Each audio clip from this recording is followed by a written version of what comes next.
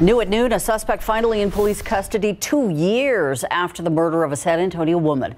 Records show that 36-year-old Rogelio Mujica was arrested yesterday and charged with the murder of 37-year-old Annette Juarez back in March of 2019.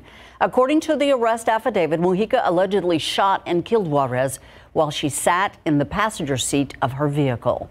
Police believe Mujica then abandoned the vehicle along Highway 90 on the west side. The arrest affidavit reads that Mujica and Juarez had an on and off again relationship. He had a history of family violence, and it also reads that there was ballistics analysis and surveillance video used in this investigation. A warrant for Mujica's arrest for murder was issued. His bond now set at $500,000.